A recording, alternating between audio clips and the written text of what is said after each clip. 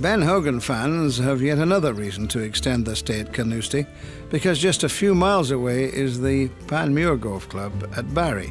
Besides Carnoustie, Panmure is the only other course in Scotland that Hogan ever played. He practiced at Panmure in the days leading up to the 1953 Open, and he learned the vagaries of links golf there. He left an indelible mark, especially on the 6th. The hole is easy enough from the tee because there's a very generous landing area, but it turns scary on the second shot, played uphill into undulating dunes. There's trouble everywhere. It was Hogan's suggestion to place this bunker here, the only improvement he felt that the course needed. Once you've completed this gem of a hole, you will realise you've played one of Scotland's best. The Panmure Club is a classic gentleman's club with an appropriate clubhouse. It's old world, the way all golf clubhouses used to be.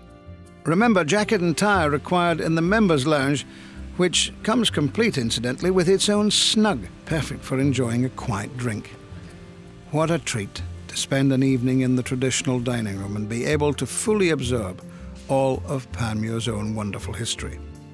History of a different sort can be seen at nearby Glamis Castle. This was the childhood home of Her Majesty the Queen Mother and birthplace of Her Royal Highness Princess Margaret.